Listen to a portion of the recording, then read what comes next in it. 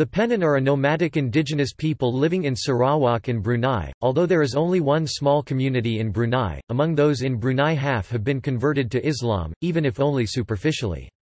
Penan are one of the last such peoples remaining as hunters and gatherers. The Penan are noted for their practice of molong, which means never taking more than necessary. Most Penan were nomadic hunter-gatherers until the post-World War II missionaries settled many of the Penan, mainly in the Ulu Baram district but also in the Limbang district. They eat plants, which are also used as medicines, and animals and use the hides, skin, fur, and other parts for clothing and shelter. Demographics.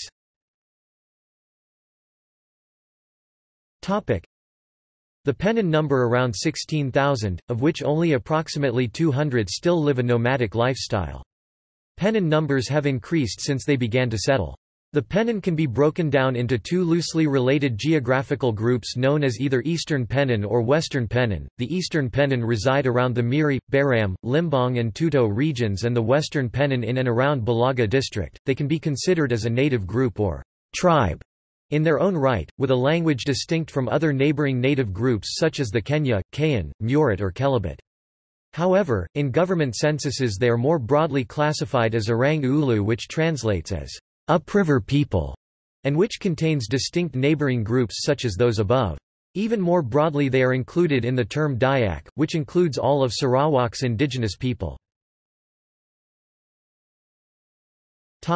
Language. The Penan language belongs to the Malayo-Polynesian branch of the Austronesian language family. It forms an own group within the Borneo branch of the Borneo-Philippines languages. It may be somewhat related to the Kenya languages and might show some evidence of a non-Austronesian substratum that might be related to Orang Asli type of language. Lifestyle.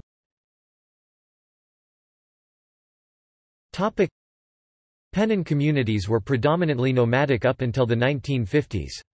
The period from 1950 to the present has seen consistent programs by the state government and foreign Christian missionaries to settle Penan into longhouse-based villages similar to those of Sarawak's other indigenous groups. Some, typically the younger generations, now cultivate rice and garden vegetables, but many rely on their diets of sago, starch from the sago palm, jungle fruits and their prey, which usually include wild boar, barking deer, mouse deer but also snakes, especially the reticulated python or kemanan, monkeys, birds, frogs, monitor lizards, snails and even insects such as locusts. Since they practice molong, they pose little strain on the forest, they rely on it and it supplies them with all they need. They are outstanding hunters and catch their prey using a kalepud, or blowpipe, made from the belian tree, superb timber, and carved out with unbelievable accuracy using a bone drill. The wood is not split, as it is elsewhere, so the bore has to be precise almost to the millimeter, even over a distance of 3 meters. The darts are made from the sago palm and tipped with poisonous latex of a tree called the tajam tree found in the forest, which can kill a human in a matter of minutes. Everything that is caught is shared, as the Penan have a highly tolerant, generous and egalitarian society, so much so that it is said that the nomadic Penan have no word for thank you, because help is assumed and therefore doesn't require a thank you. However, Gien Kenan, meaning feel good, is typically used in settled communities, as a kind of equivalent to thank you. Very few Penan live in Brunei anymore, and their way of life is changing due to pressures that encourage them to live in permanent settlements and adopt year-round farming. Resistance to deforestation in Sarawak.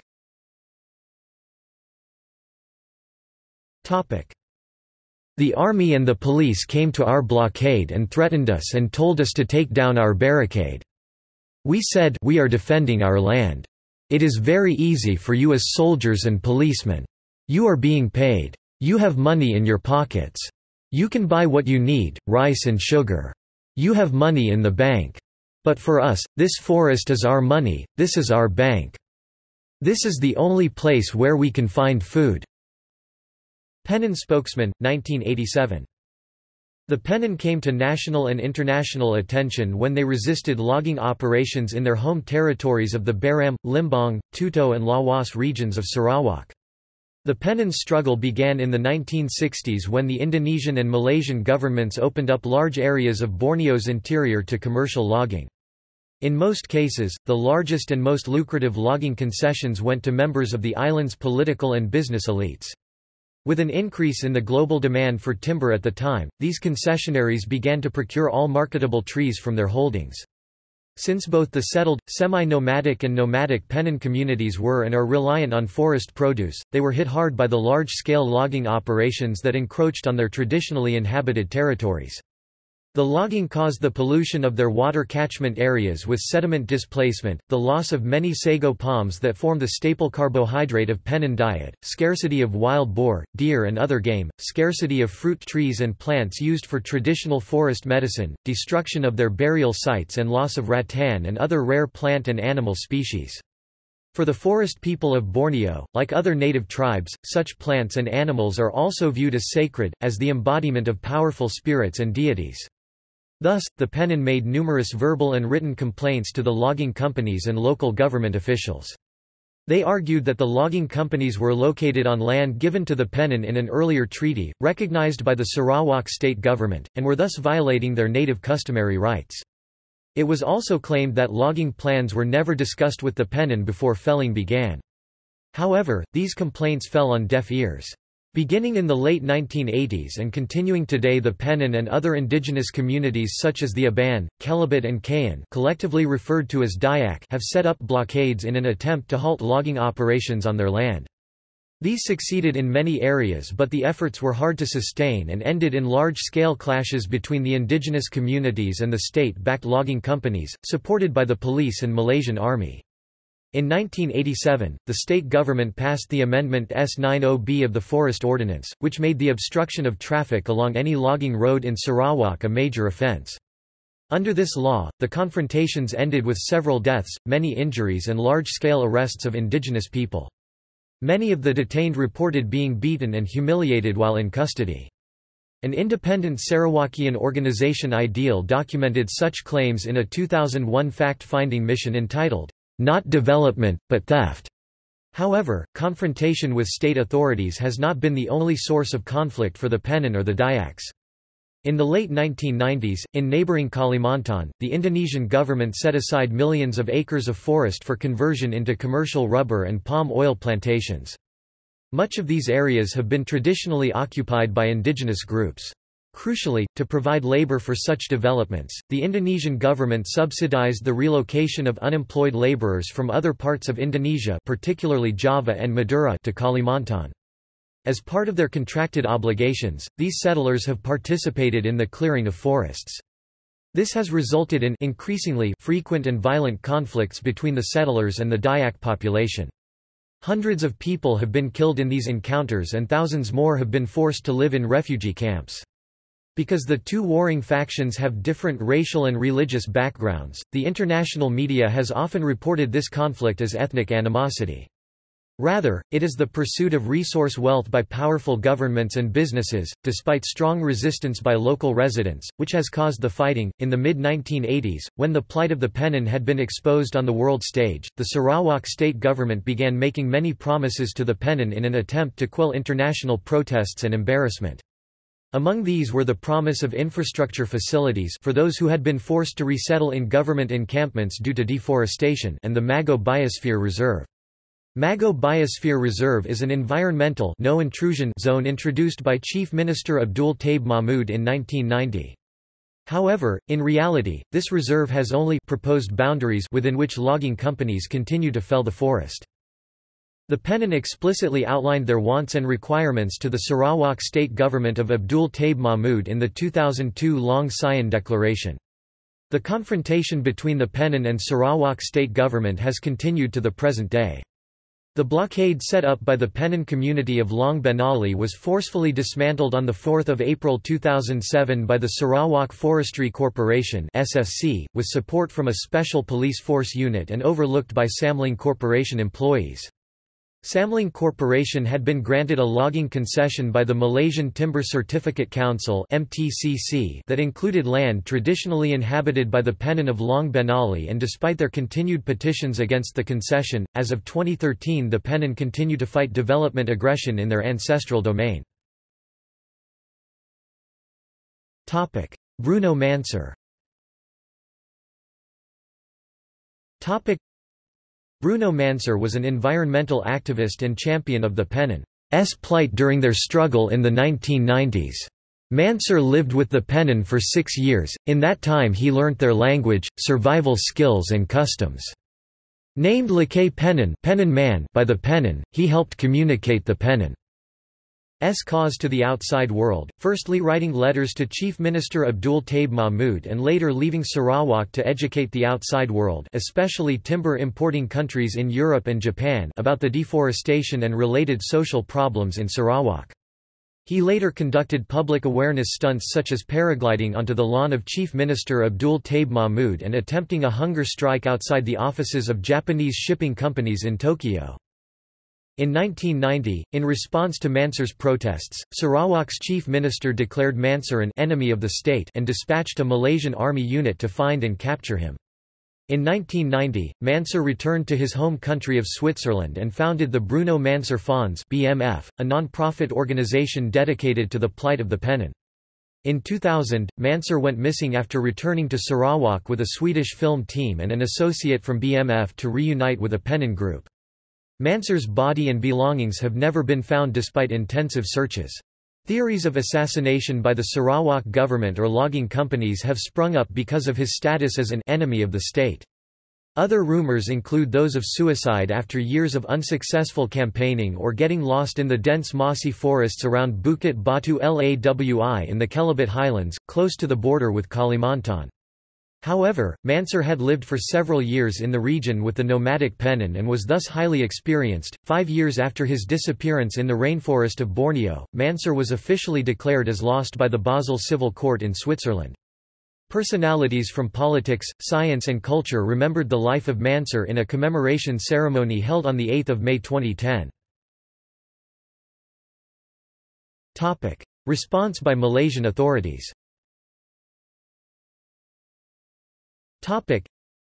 In 1987, Mahathir used the Internal Security Act to jail critics of the regime and to neutralize Penan campaigners. Over 1,200 people were arrested for challenging logging and 1,500 Malaysian soldiers and police dismantled barricades and beat and arrested people. During a meeting of European and Asian leaders in 1990, Mahathir said, "It is our policy to bring all jungle dwellers together into the mainstream. There is nothing romantic about these helpless, half-starved, and disease-ridden people." Malaysian authorities also argued that it is unfair to accuse Malaysia of destroying their own rainforests while the Western civilization continued to cut their own forests down. Preservation of rainforests would mean closing down factories and hinder industrialization, which would result in unemployment issues. Instead of focusing on human rights of Penans, the Western activists should focus instead on minorities in their own countries such as Red Indians in North America, Aboriginal Australians, Maori people in New Zealand and Turks in Germany. Malaysian Timber Industry Development Board (MTIB) and Sarawak Timber Industry Development Cooperation (STIDC) spent 5 to 10 million in producing a research report to counter allegations by foreign activists. The Economist was banned twice in 1991 for articles that commented critically on the Malaysian government. Its distribution was deliberately delayed 3 times. Newspaper editors would receive a phone call from Ministry of Information, warning them to go easy on particular topic. Few negative reports, such as logging, appeared on domestic newspapers because of the high degree of self-censorship. Mingguan Waktu newspaper was banned in December 1991 because of publishing criticisms of Mahathir administration. Mahathir defended the press censorship. He told ASEAN that foreign journalists fabricate stories to entertain and make money out of it, without caring about the results of their lies.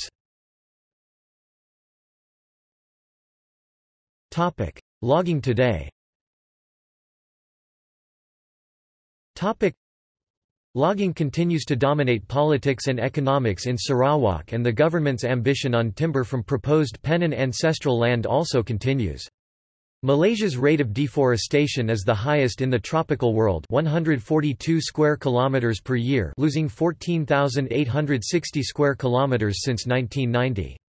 The Borneo lowland rain forest, which is the primary habitat of the Penan, and also the most valuable trees, have disappeared.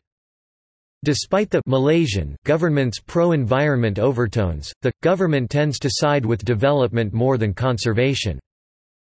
Rhett A. Butler. The government's defense of large-scale logging as a means to economic development has also been challenged as unsustainable, indiscriminate of indigenous rights, environmentally destructive and marred in invested interests, corruption and cronyism. Examples of this have been highlighted by the former Minister for Environment and Tourism Datuk James Wong, also being one of the state's largest logging concessionaires. Most recently, the Chief Minister Abdul Taib Mahmud himself is under investigation by Japanese tax authorities for corruption over Rm32 million in timber kickbacks allegedly paid to his family company in Hong Kong to lubricate timber shipments. Such allegations are not new, as Malaysia Today claimed in 2005.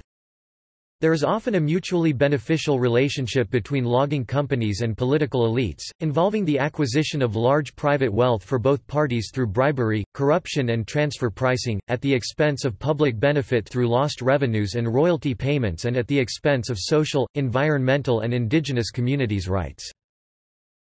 The awarding of concessions and other licenses to log as a result of political patronage, rather than open competitive tender, has been the norm rather than the exception in many countries. Threats to the Penan today.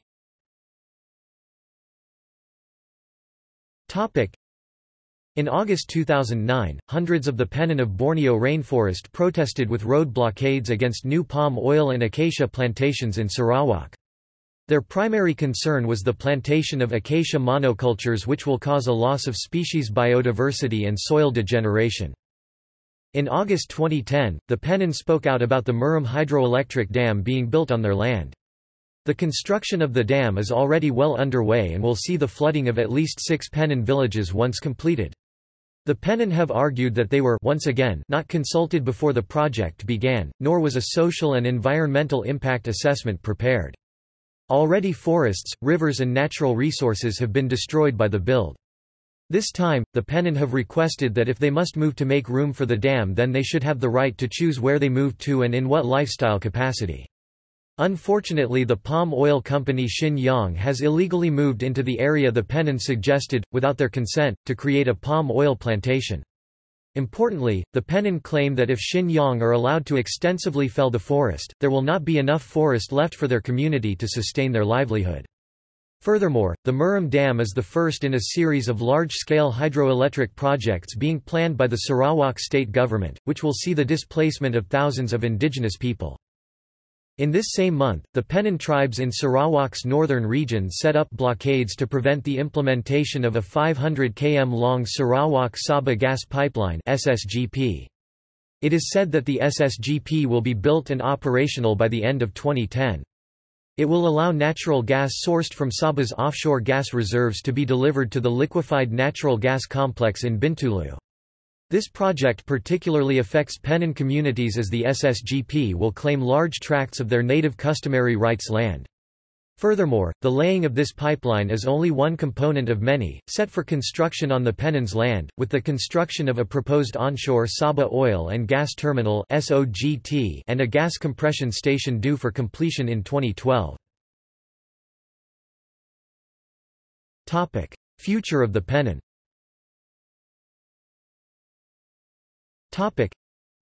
The future of the Penan has been a controversial subject since the confrontation between indigenous rights and state land use began.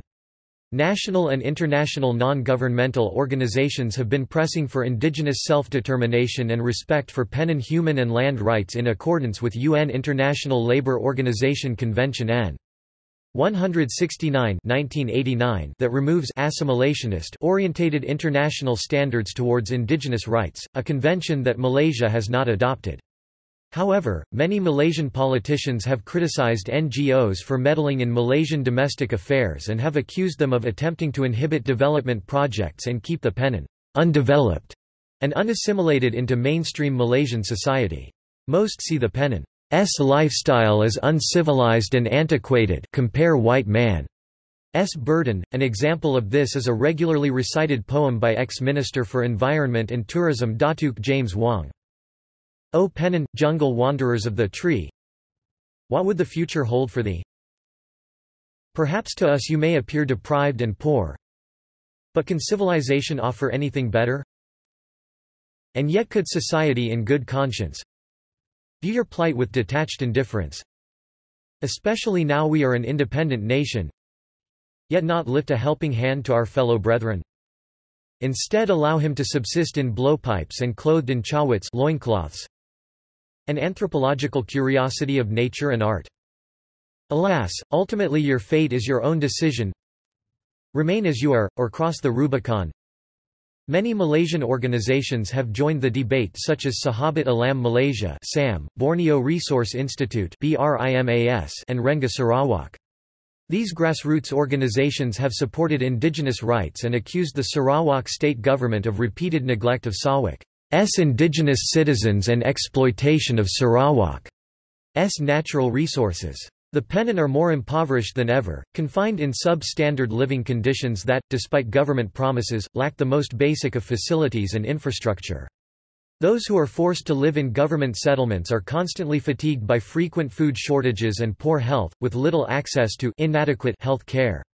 Many of the Dayak population have also struggled to get accustomed to a settled lifestyle and adopt agricultural skills, which they must employ more and more as their forests increasingly dwindle. The opposition party Parti Keadilan Rakyat has also taken up the cause of the indigenous people's plight, claiming that they are living lives of quiet desperation that now and then flares up in action that invites police attention, not to mention the notice of the rest of Malaysians who don't quite know what it is to be under the tyranny of geography. With the help of such NGOs, many Penan communities have mapped their proposed ancestral lands and filed claims in Sarawak's courts in the hope of preventing and deterring illegal logging of their forests.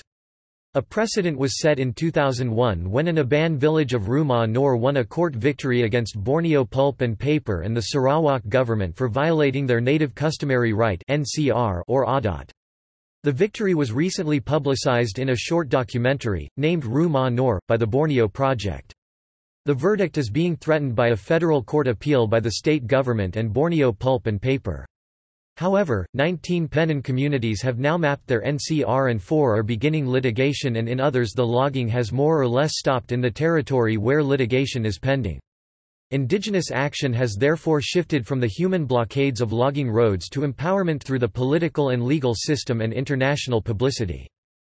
The Penan's future also hangs on Taib Mahmud's decision to either adhere or extinguish plans for the Mago Biosphere Reserve. However, it is Taib Mahmud who is responsible for approving and denying all logging licenses. It is he and his closest friends, political associates, senior military officers and family relatives who own more or less the entire logging industry. Thus, the logging of the Sarawak has generated enormous wealth for these principal elites. Mahmud therefore, has a strong economic interest in continuing to allow illegal logging in the proposed Biosphere Reserve areas. In a 2010 media release, the Malaysian logging company Samling Global Limited was excluded from the Government Pension Fund Global (GPFG). This decision was made on the recommendations from the Council of Ethics Assessment that Samling Global, and 2 other companies, are contributing to or are themselves responsible for grossly sick unethical activity. The committee documented extensive and repeated breaches of the license requirements, regulations and other directives in all of the 6 concession areas that have been examined. Some of the violations constitute very serious transgressions, such as logging outside the concession area, logging in a protected area that was excluded from the concession by the authorities in order to be integrated into an existing national park, and re-entry logging without environmental impact assessments. If more investors, finance institutions and timber traders worldwide follow suit and cut business ties with Samling Global, this could also make the Penan's future a little brighter. See also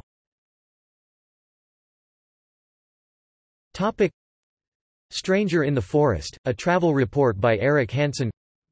Redheads, a comic eco-thriller novel set in a fictional sultanate in Borneo, which describes the Penan plight, by Paul Spencer Sochazewski. An Inordinate Fondness for Beetles, Travels with Alfred Russel Wallace, which includes chapters on the Penan and Bruno Manser, by Paul Spencer Sochazewski. Notes.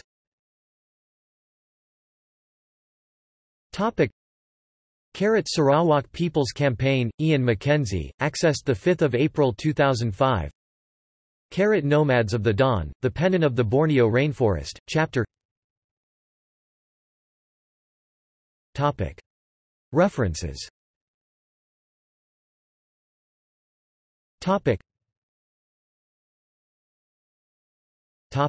External links.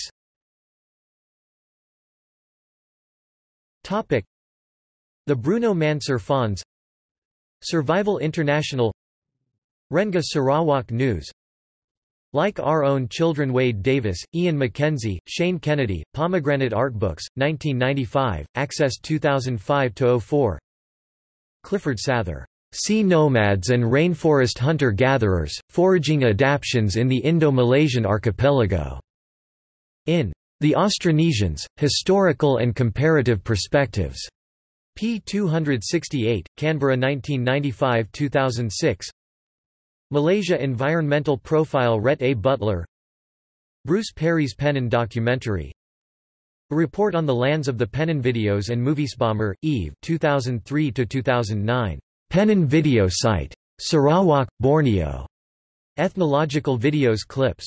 Living or recently extinct traditional tribal groups and their origins. Andaman Association. Archived from the original on the 11th of July 2009. Caroline Parietti and Cyprian Ponson 2017-85. B. Jambi the Never Ending Song.